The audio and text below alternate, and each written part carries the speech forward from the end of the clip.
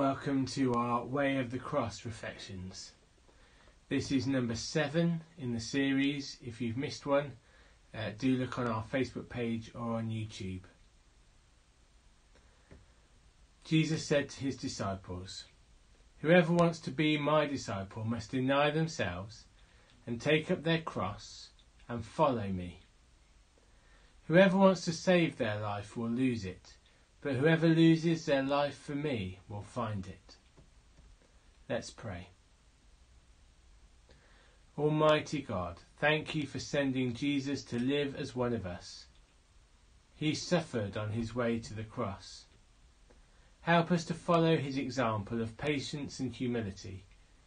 Thank you that we know that resurrection is coming. Amen. Jesus, we remember you today.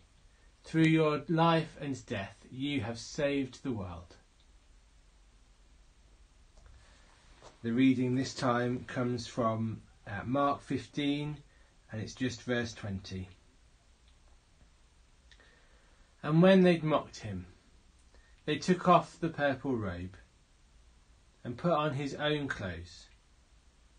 Then they led him out to crucify him.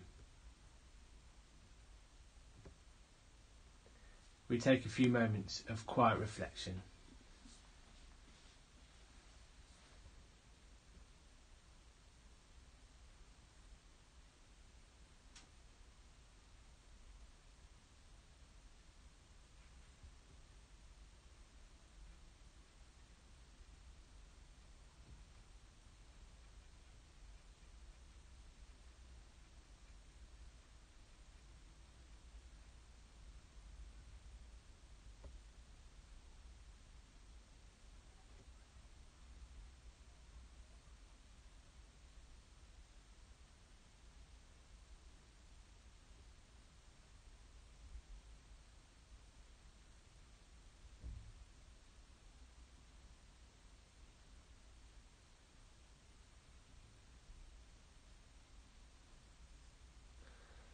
Lord Jesus, you carried the cross through the rough streets of Jerusalem.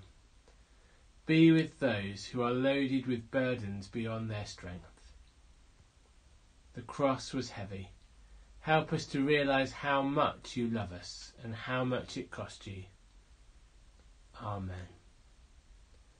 Standing at the foot of the cross, as our Saviour taught us, so we pray. Our Father in heaven, hallowed be your name. Your kingdom come, your will be done, on earth as in heaven. Give us today our daily bread.